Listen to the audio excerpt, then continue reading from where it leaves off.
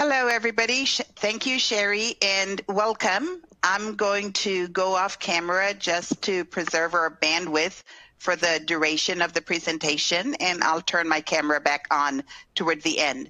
But welcome, everybody. We're glad that you are here, and we're going to talk about the developmental assessments using the Bayley-4.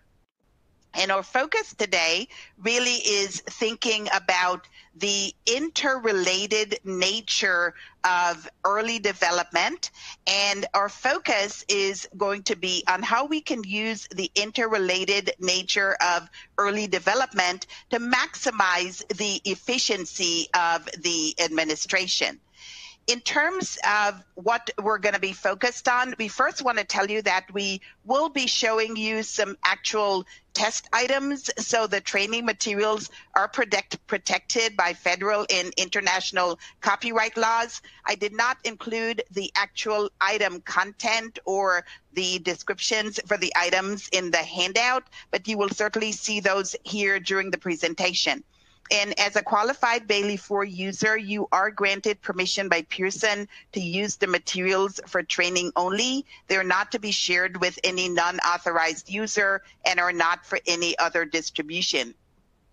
As we know, when we use standardized tests, it is our professional responsibility, according to our ethical guidelines, to ensure the security of the test materials and to safeguard the proper use of the test materials. And these security provisions apply to the materials that I'm going to reference here during the training as well.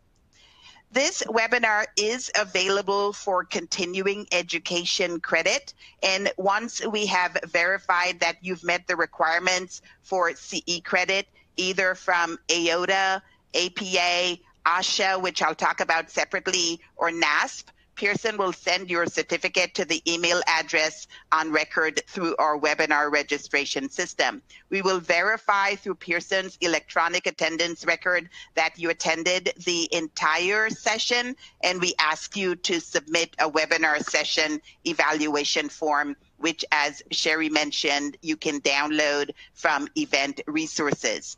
The evaluation form is available under Event Resources. There is also an attendance roster, which you need to complete only if you are viewing this in one location as a group. And when you submit your evaluation form, indicate if you want CE credit for AOTA, APA, or NASP, and you need to save the completed form, send it as an attachment to Darlene K. Davis at Pearson.com no later than October 30th. Now, sometimes some of us snap a photo with our camera and we would send a PNG or a JPEG file as an attachment. Please know that we cannot process those files.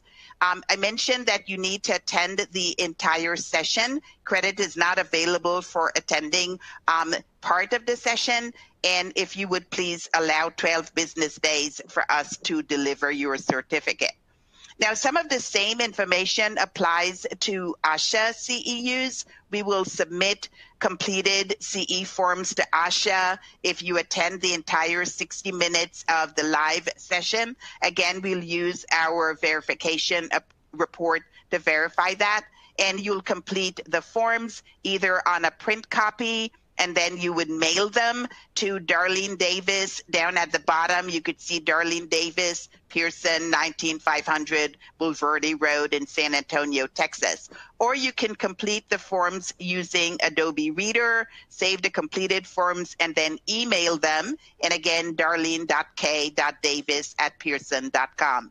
And the deadline is October 30th. Again, the attendance sheet is necessary only if more than one person is viewing at your location. You do need the evaluation form and the ASHA participant form.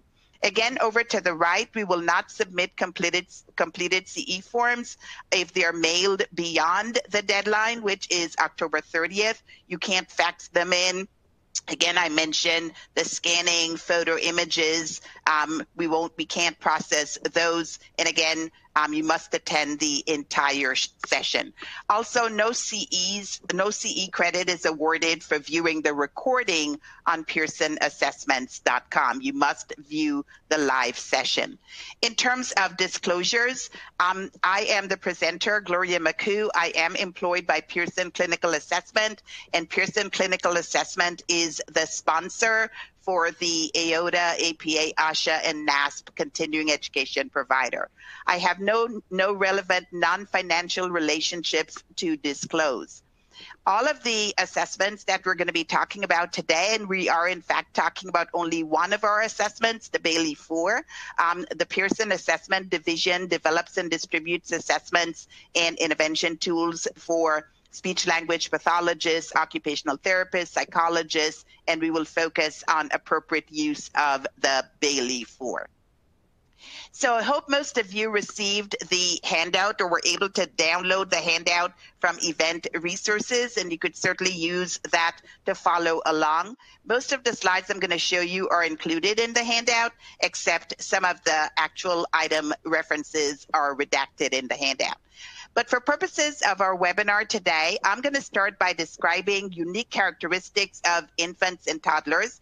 And I want to use the unique characteristics of infants and toddlers to talk about how the Bayley-4 allows for assessment across domains. Because when we think about some of the unique characteristics of infants and toddlers, we think about the integrated or the interrelated nature of early development.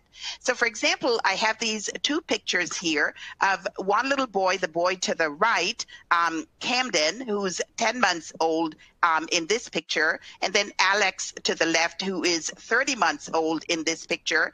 And one of the things that you could see is that both of these children are doing something with their right hand. But it may surprise you to know that Alex is actually working on an item that loads on our Bayley-4 fine motor subtest, whereas Camden is working on an item that loads on the cognitive subtest. In fact, from both of these pictures, I can get some information about fine motor or visual motor integration skills, which is the focus of our webinar today, thinking about how early development is highly interrelated and how assessing or presenting an item on one subtest allows us to collect information on other subtests as well. So in terms of our time, we're going to spend about 15 minutes talking about the unique characteristics of infants and toddlers, another 15 looking at the integrated nature of early development conceptually, and then 25 minutes talking about the integrated nature of early development and how Bayley-4 has taken that into account in developing the items. And then we'll leave about 5 minutes at the end for questions and answers. So I think in terms of the content for the webinar, we're really thinking about considerations in conducting developmental assessments. So I want to start out by thinking about the need for developmental assessment. And really the reason why developmental assessment is important is because we want to make sure that we can provide any specialized services that infants and toddlers need in order to develop typically. In order to develop skills and behaviors in the appropriate sequence and at the appropriate rate. So the reason why we conduct developmental assessments is really to identify the need for early intervention, to make sure that we know if infants and toddlers need any specialized services in order to develop along the typical trajectory. So when we think about the early intervention in the United States, the mandate for early intervention is provided by federal legislation, IDEA, the Individuals with Disabilities Education Improvement Act, specifically Part C. So you're thinking about the early intervention program for infants and toddlers with disabilities, which those of us in the U.S. know is the program that assists states in operating a comprehensive statewide program of early intervention services. And you're thinking about infants and toddlers with disabilities as well as their families, and infants and toddlers starting at birth and going up through 2 years. So birth through 2 or birth to age 3 years.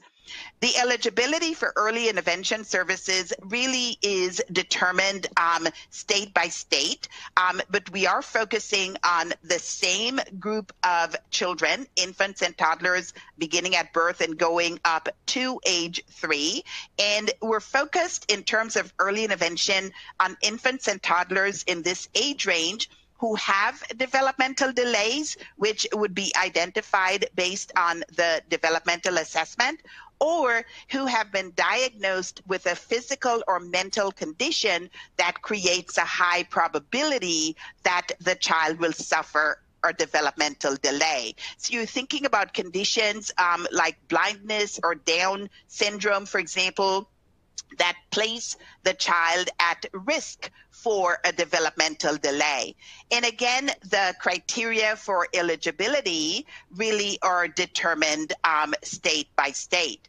But effectively, regardless of the eligibility criteria that are specified by the state, states will focus, according to IDEA Part C, will focus on 5 developmental areas. When we think about those developmental areas, you're thinking about physical development, including vision and hearing, physical development, including motor development, cognitive development, communication, social or emotional development, as well as adaptive development.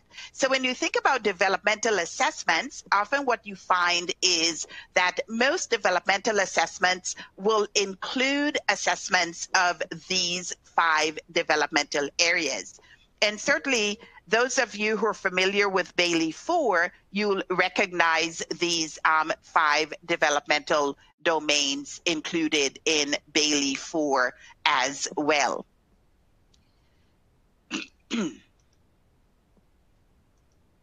Okay.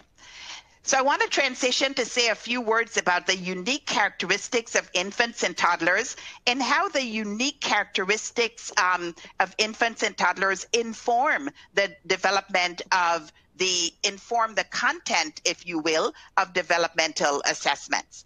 So one of the things when you think about infants and toddlers and you think about the development, we often think about the development at the course of development as being dynamic and uneven. So if you think about an infant who is a week old, for example, who is using or demonstrating simple reflexes, when you think about that development at the neurologic level, certainly at some point what you're going to find is that you will have more of a motor response.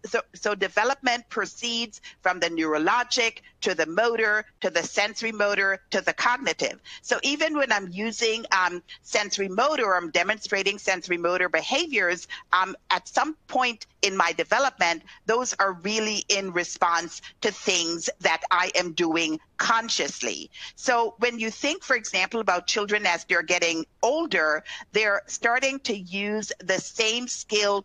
Like, for example, we have a little baby in my family, and I remember when he was about a week old, you'd put your finger in his little hand, and his fingers would reflexively close around your finger, right? So that would be the neurologic. Now he's a little older, and what we're finding is that he is consciously closing his hand around my finger when he wants to, and when he doesn't want to, he ignores me. So it starts out as a motor movement. It becomes a means to an end. For example, if I am holding him and he wants to touch my face, he's looking at me, he's probably recognizing me, and then there is that really, it's really more purposeful, more purposive. So you're thinking about development as being dynamic and uneven.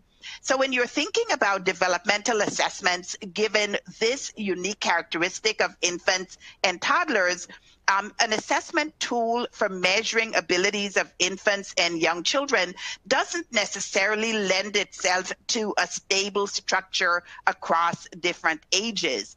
And in fact, when we look at some of Nancy Bailey's work, Nancy Bailey, the author of the original Bayley, she emphasized that the development of abilities in the first 2 years of life does not follow a neat pattern of mental and motor abilities. Again, think about the fact that these abilities are highly interrelated. So you'll see developmental assessments really take that into account when they are looking at items that would fall that would load primarily, because they never really fall neatly into one or another domain. They might have a primary loading on one domain, might be a primary loading of cognitive, for example, but that doesn't mean that there aren't other abilities that are involved. So this dynamic and uneven course of development really is something that we have to take into account when we're developing developmental assessments. In addition to the dynamic and uneven course of development, infants and toddlers have a limited attention span, right?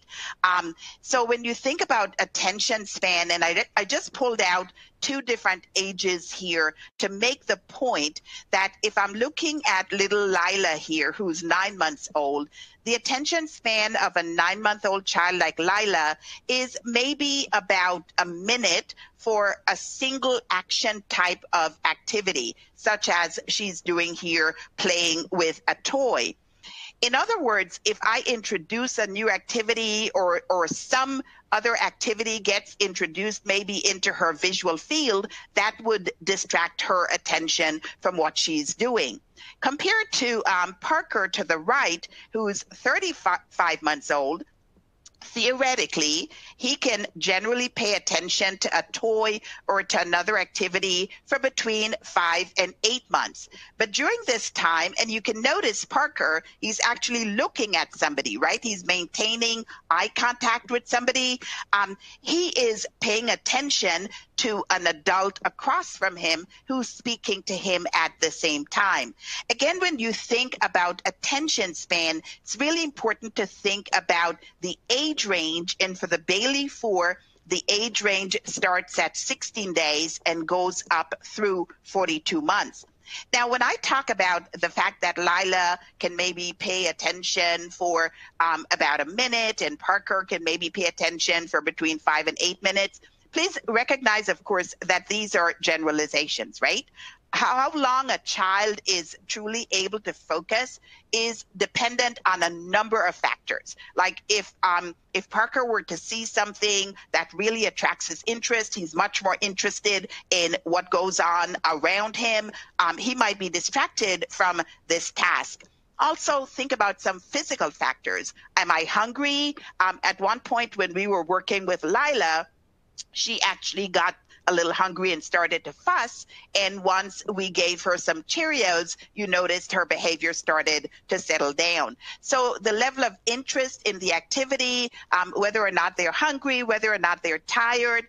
One of the things that we say about little ones is that they tend to be very hedonistic. So whatever gives them pleasure right at that moment, that is where their attention is going to be focused. So developmental assessments really need to take that into account in developing the tasks, right? So that there is a variety of tasks and that we can transition from one task to another relatively quickly.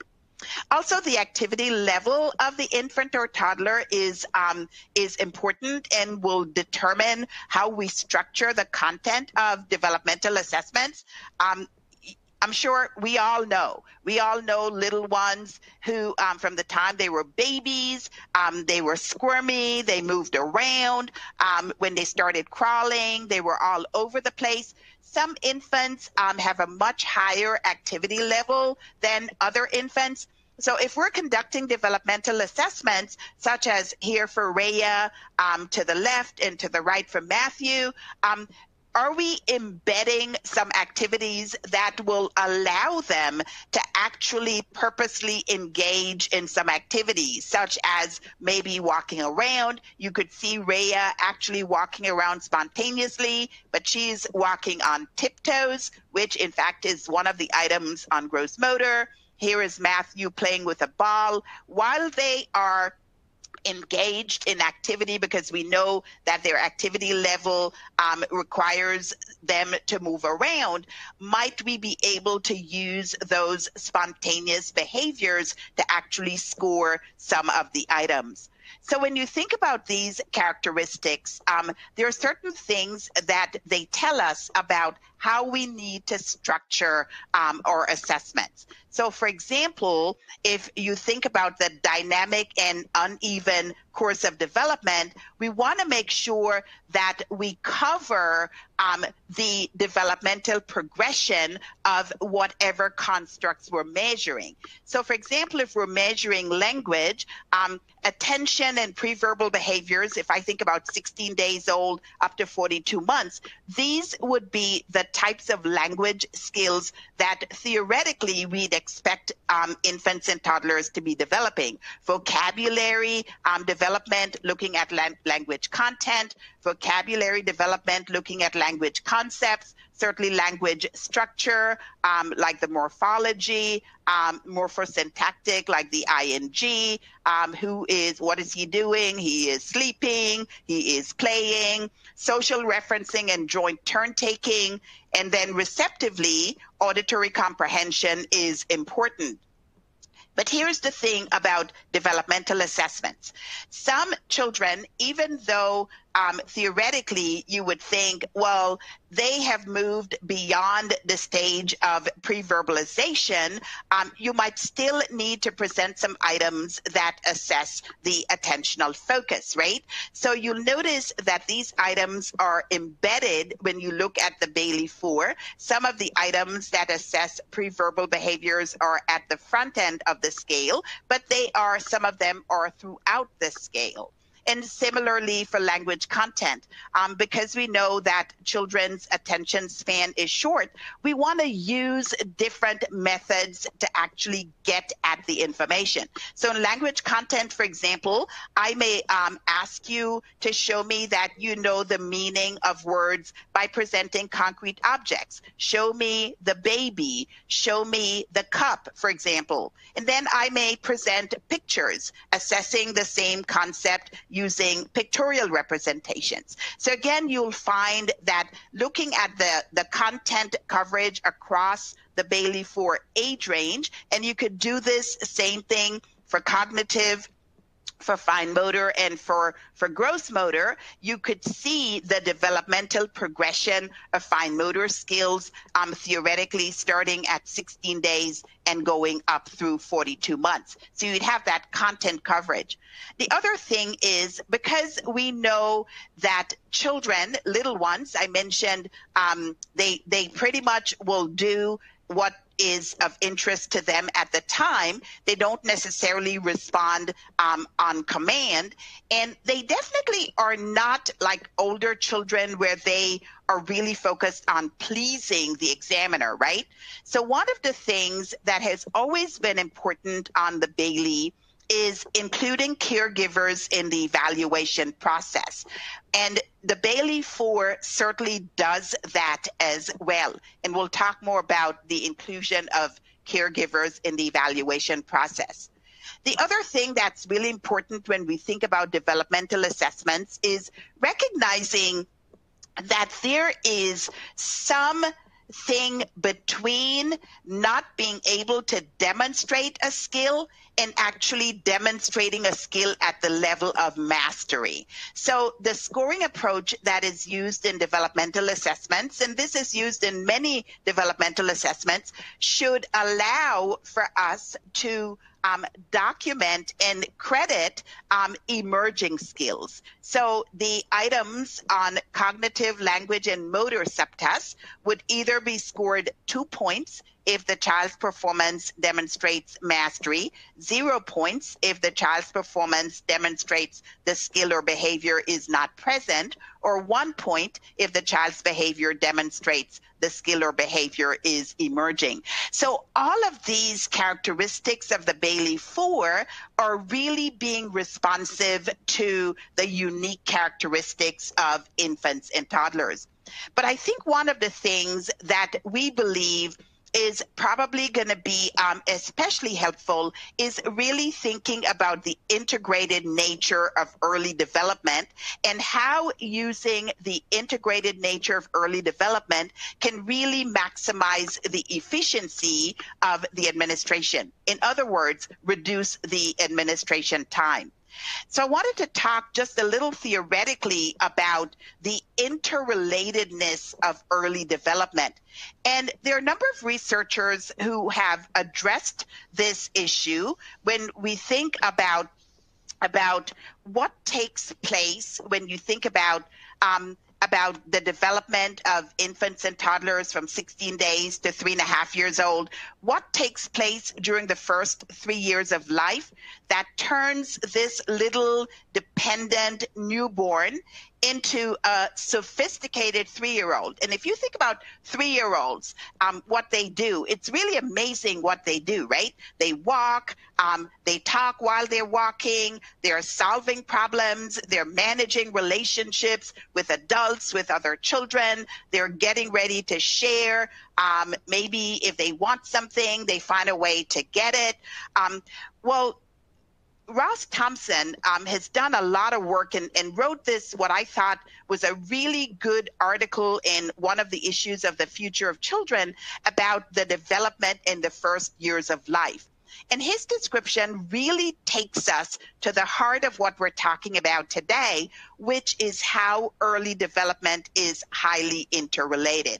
So when we think about what happens in terms of development in 4 domains, in the body, in the mind, in the person, and in the brain, and considering that these domains are highly interrelated, let's take a look at what happens. What happens in the brain, for example? Well, brain development begins within the first month after conception, right? So effectively, by maybe the 6th prenatal month, nearly all of the neurons that populate the mature brain have been created. And once these neurons are formed, they quickly migrate to the brain region where they will function. They become differentiated, they assume specialized roles, and they form connections, right? Those synapses, those connections. And effectively, the neurons continue to form those synapses or connections with other neurons. And what's really important when you're thinking about brain development, certainly maturation is important, but early experience plays an important role in which synapses are retained or eliminated. So I'll talk a lot, and Dr. Thompson talks a lot about the importance of early experiences.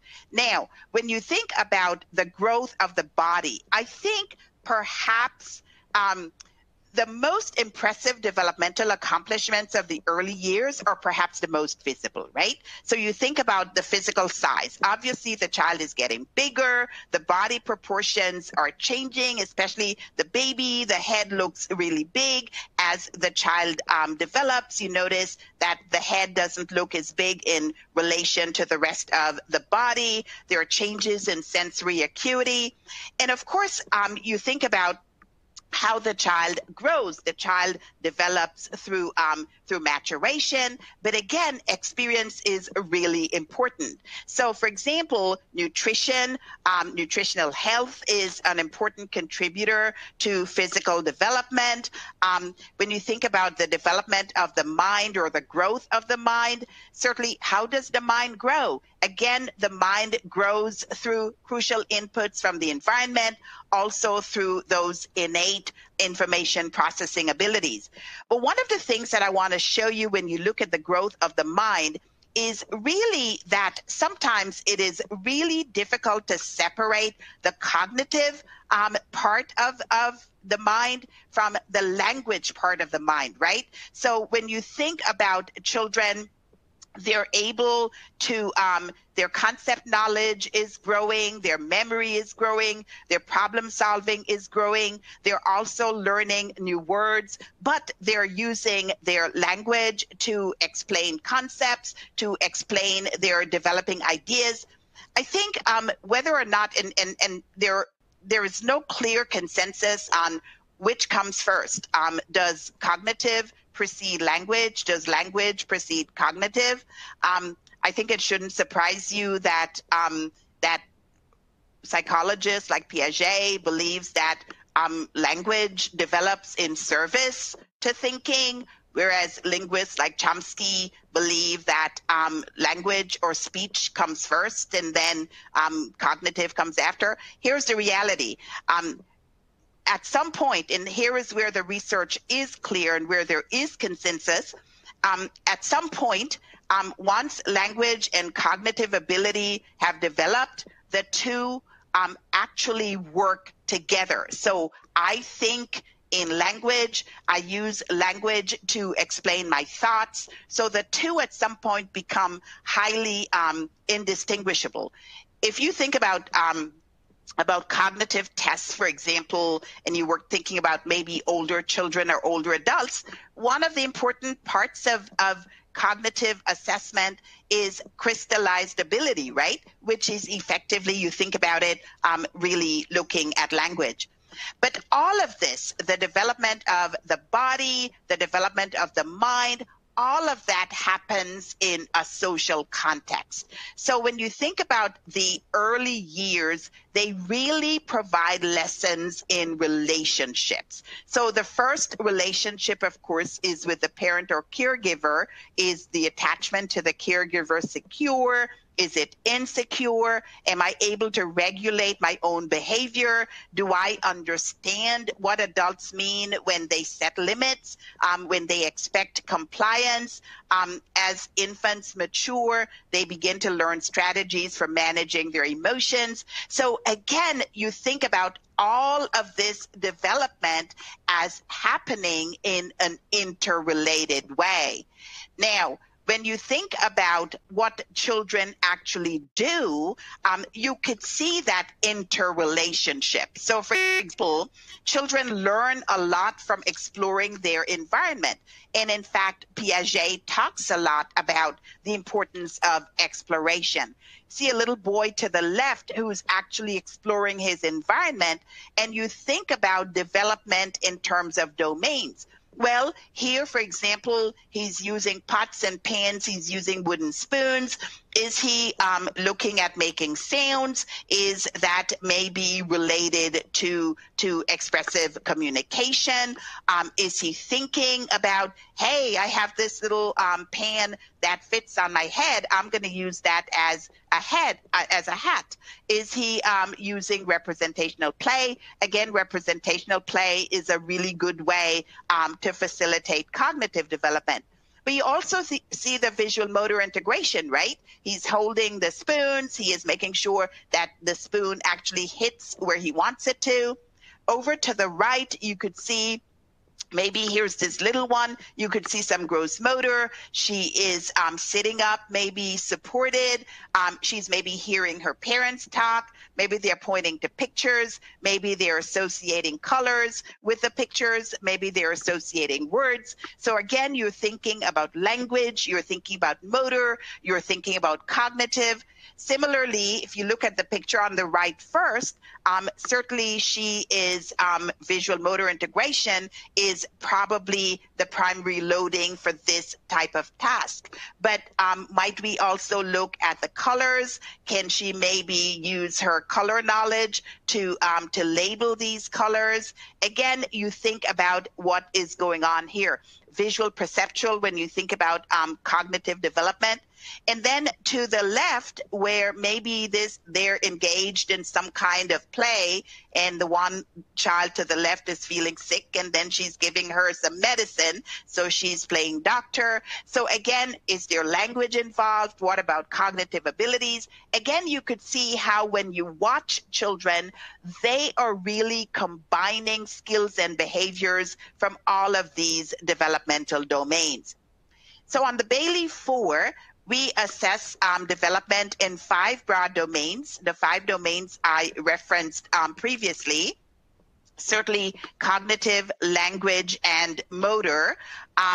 But in addition, also social, emotional, and adaptive behavior. Now, social, emotional, and adaptive behavior, I mentioned already based on Dr. Thompson's research that social, emotional really includes the cognitive, language, and motor, because the development of the mind really happens in that social context. But when you think about social, emotional development, you think about the ability to regulate one's own behavior, the ability to communicate needs, the ability to use emotions or to use emotional signals to solve problems. Like when my 2-year-old throws himself on the ground because I give him 1 cookie instead of the 2 that he asked for. So again, are they using social emotional signals to solve problems? And then adaptive behavior. Adaptive behavior is really a collection of skills. I always think about adaptive behavior as including skills from all of these domains: conceptual, from the cognitive, social, as well as practical. You think about self-help skills like eating and brushing teeth as really involving motor skills, involving language. Like when your little one says, I do it myself. He doesn't want you to help him brush his teeth because he wants to do it himself. Again, adaptive behavior really looks at all of these developmental domains. And on the Bayley-4, we really wanted to identify those interrelationships statistically, right? So table 4.1 in the Bayley-4 technical manual looks at the intercorrelations of the cognitive, language, and motor subtests. And I want to draw your attention to the bottom of this table because I want to focus on in the score column, you have the 5 subtests up at the top: cognitive, receptive communication, expressive communication, fine motor, and gross motor. And then under those, you have the abbreviation for the scales, language and motor.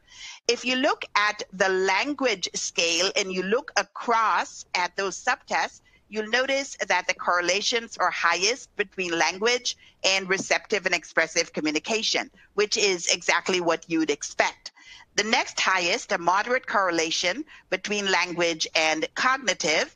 And then when we look at motor and cognitive, 0.67 would be that correlation. Again, when you think about cognitive and language, as I mentioned, those two are highly interrelated. So that probably explains that correlation. So let's go to the Bayley-4 and we'll look at the integrated nature of early development. One of the things that I hope you saw from those unique characteristics that I talked about is really that it's important for us in working with infants and toddlers to use multiple methods to collect the information we need and to get the information from multiple sources. So when we look at the cognitive, language, and motor scales, we collect the information primarily through direct interaction with the parent, with the child, and the parent or caregiver is included in that process. So the Bayley-4 assesses developmental delay in cognitive, language, and motor areas by using 3 interrelated elements to present the items. First, over to the bottom left, we administer structured test items. Then up at the top, We also collect information through direct observation of behaviors and milestones, so behaviors that the child demonstrates spontaneously.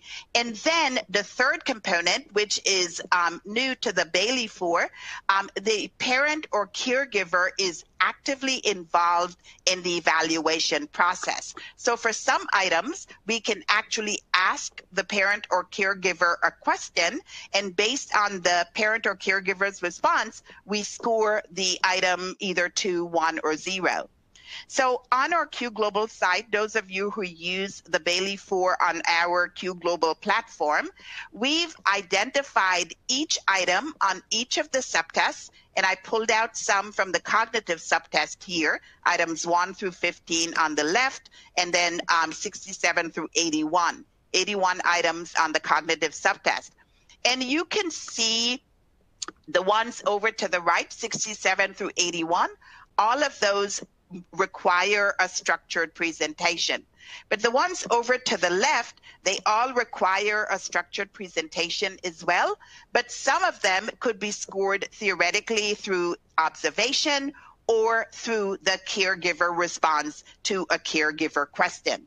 So again, think about the fact that many of these items, actually just like on Bayley-3, can be scored through observation.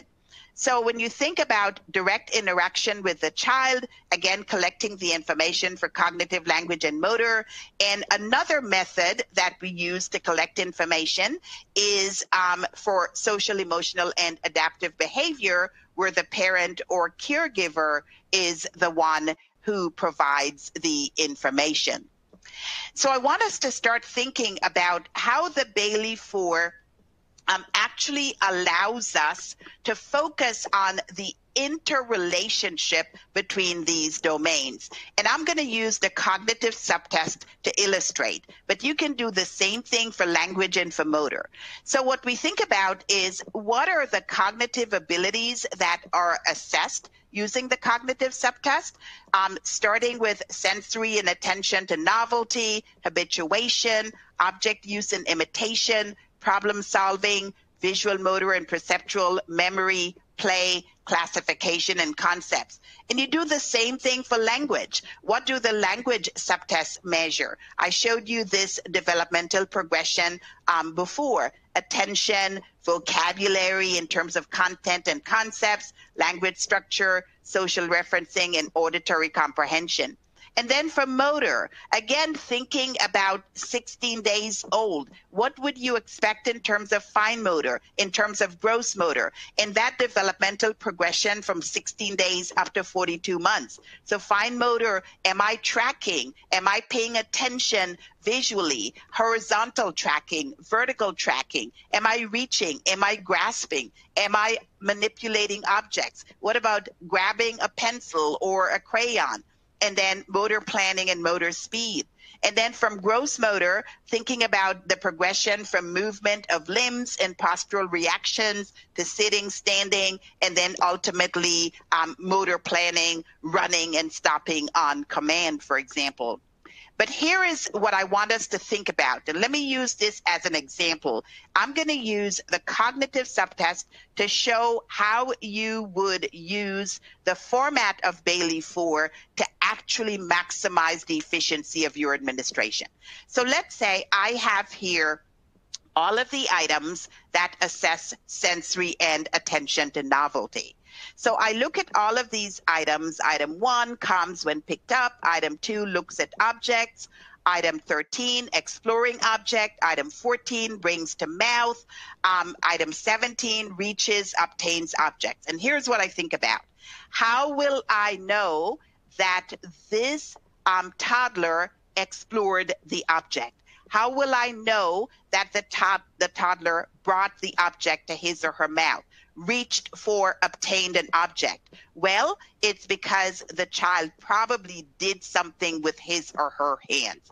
Now, so what I do is I go to the observation checklist, and the observation checklist lists by subtest the items that theoretically or that often are scored through incidental observation. So if I am manipulating an object or exploring an object or bringing it to mouth, Item 10 right here. Might you see that the child is freely rotating wrist from palm down to palm up? Again, item 10, distal rotation. Maybe item 12, reaches for, touches block. If I grasp the object, what type of grasp did you see? Did I use a whole hand grasp? Did I use a thumb fingertip grasp? So the way that you maximize the efficiency is that you either use this observation checklist and you put a little check mark in that box to the right, or you go immediately to that section in the record form or on the digital platform, and you identify that you already have the information you need to score distal rotation, to score maybe the type of grasp that you're seeing.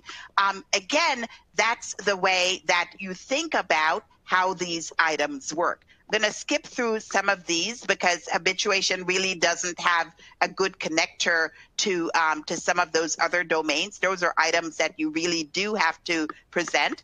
But here, for example, object use and imitation.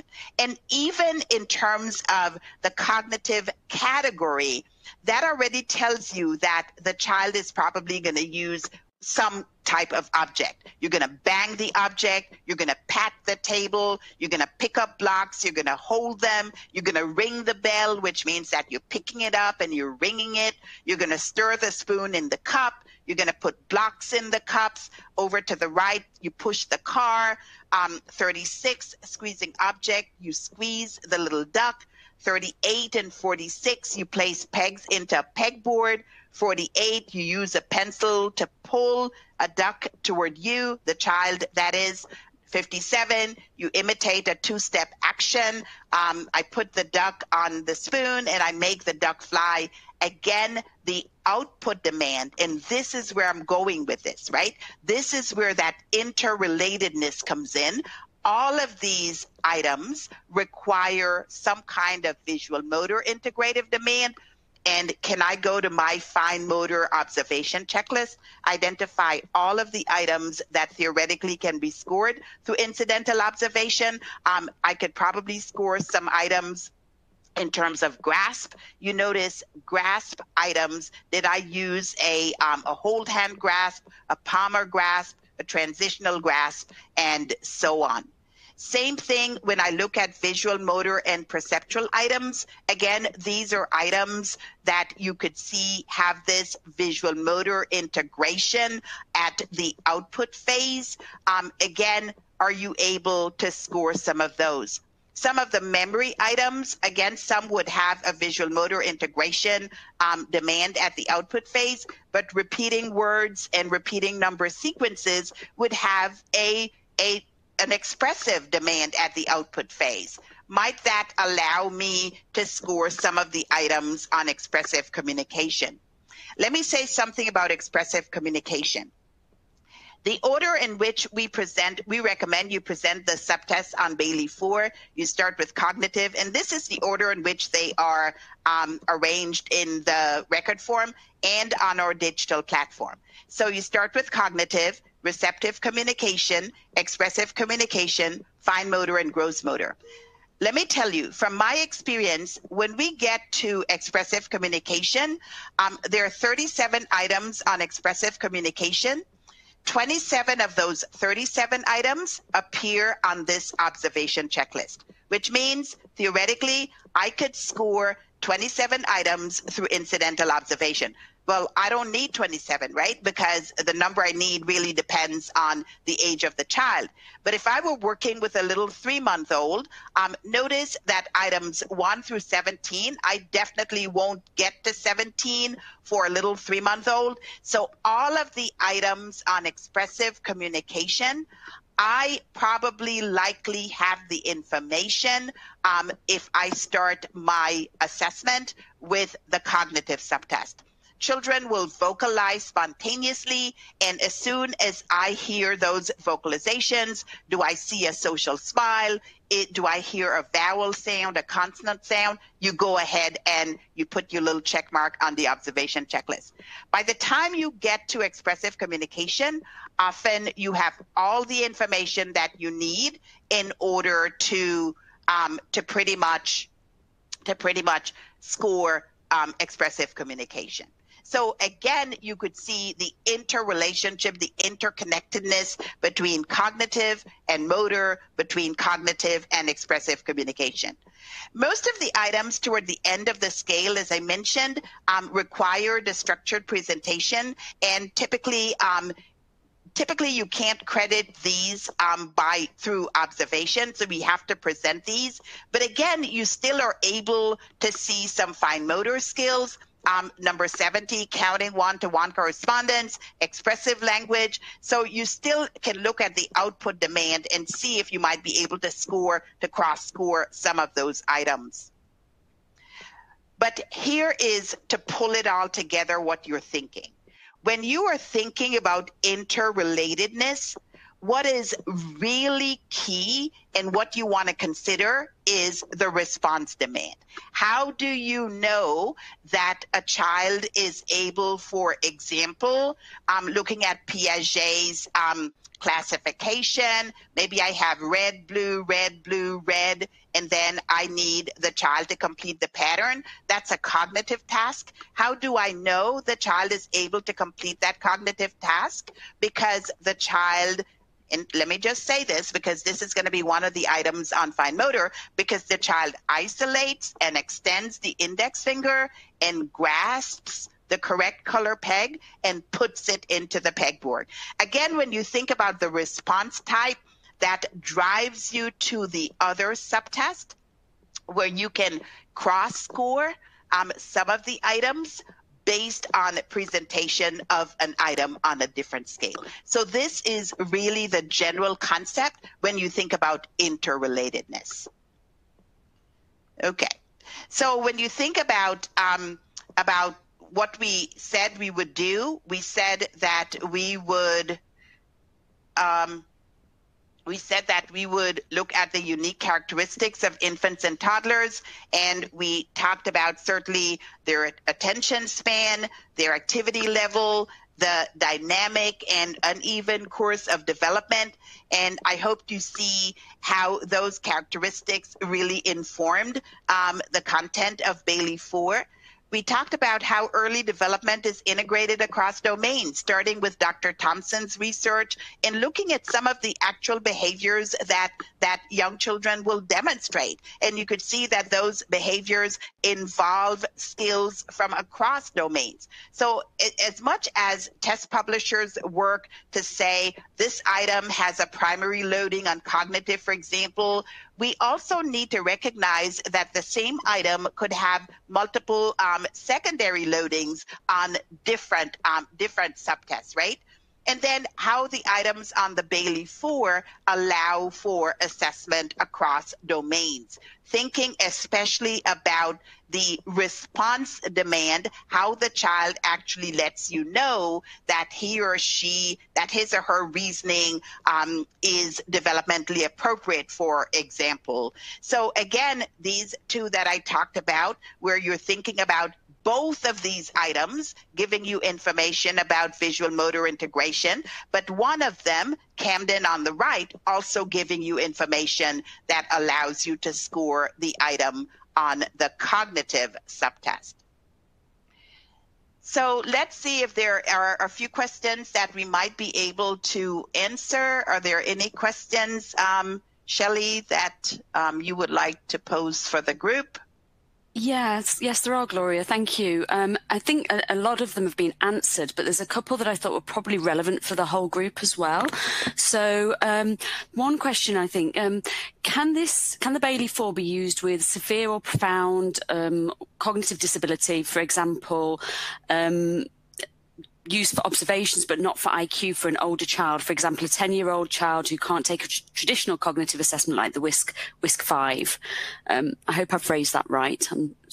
Does that make sense? Yes. So if I understand the question, it's really, can we administer the Bayley-4 outside of the age range for which the items were standardized? And we described that in the manual, and the answer to the question is yes. Now, here is the caveat. You will not be able to derive any kind of standardized scores like scaled scores or standard scores, because of course the raw scores are adjusted by age. But what you would be able to derive would be age equivalents. And sometimes I think that the age equivalent might be helpful when you think about what it is that the purpose for which you need this score. So the answer is yes, and you'll be able to generate age equivalents. Wonderful. Thanks, Gloria. There's been also a couple of questions around virtual administration and whether or not you can obtain a standardized score from the observation items only, and how to sort of bit of clarification around remote administration of the Bayley-4. I wonder if you could speak to that a little bit. Oh, sure. Yeah, thank you. And that's a really good question. We, on our website, have provided information about how to use the Bayley-4 as part of a remote administration. And certainly, I talked about the two components of the Bayley-4, right? You have the social, emotional, and adaptive behavior questionnaire, and certainly that component can be administered remotely, whether through remote on-screen administration or through on-screen administration. That is part of our Q Global platform. Now, for cognitive language and motor, it should come as no surprise that that's a little more complex. And we describe in our telepractice guidance documents how you might be able to collect some information, especially for items that you could score based on observation and based on caregiver question. And actually, let me see if I could get back to this here real quickly. This section of the cognitive subtest that I showed you here, we prepared this as part of our guidance for telepractice assessment. So you could actually look at the items and determine, well, these are items that I could theoretically present that I could theoretically score using observation. Some of these items I could score using caregiver question. The structured presentation is a little more complicated if you're using remote assessment, but if you would go to pearsonassessments.com and go to our telepractice page, and then you scroll down to the Bayley-4, you could see our telepractice guidance for Bayley-4. Here's the long and short. You won't be able to derive actual standardized scores for cognitive language and motor because you probably won't be able to present many of the items, especially the items that require the structured presentation, in that remote format. Wonderful. Thanks, Gloria. Fantastic explanation of a lot of information there. There's another question just in, which is, can we use the Bayley-4 with bilingual children? Is that something you're able to address? Okay, yes, thank you. And again, that's a little complicated. It was standardized with English-speaking infants and toddlers, and especially when you think about the language components, language is so different across languages, so you can't just translate. So I would say at this point the answer is no. Although you can collect information from parents and caregivers using the social, emotional, and adaptive behavior questionnaire. Fabulous. And another one just in, can a psychologist give the cognitive section and the speech path give the language section? I wonder if you could speak to that. Oh, for sure. Yeah. The Bayley-4 and the Baileys, the Bayley-2 and the Bayley-3, they were always designed to be used as part of this interdisciplinary team format. And in fact, we have a separate record form for those. We can respond to that in more detail. But for now, we want to thank you so much for joining us. We're going to end here in 1 minute. Thank you so much for joining us. If we missed any questions, we'll respond to those via email. Thanks, everybody.